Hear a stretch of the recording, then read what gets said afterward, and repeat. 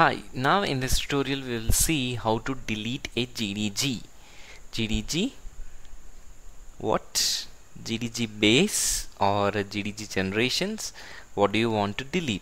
So first what we'll do is we will delete a GDG generations and then we will delete a GDG base. So let's see how to delete a generations.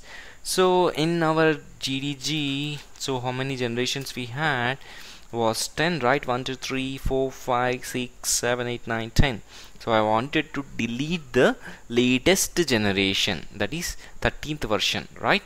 So now normally how do you use to delete the PS file? This with the IEFBR14 utilities, and you use to mention the disposition parameter equal to old, delete and delete, so that it uses to delete the version, I mean the PS file, right? So in the same way I can delete the generations of the GDGs. Just submit and enter. So you can see the max is 0, and when I refresh these, 13th should go.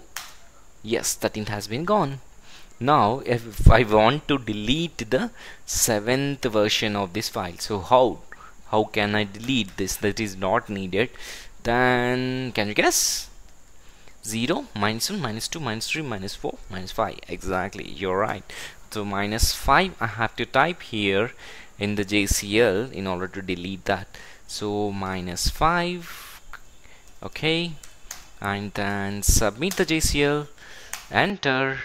Exactly, that has happened. And now now if I refresh this, 7th should go. Yes, it's gone. So this is how we delete a GDG generations.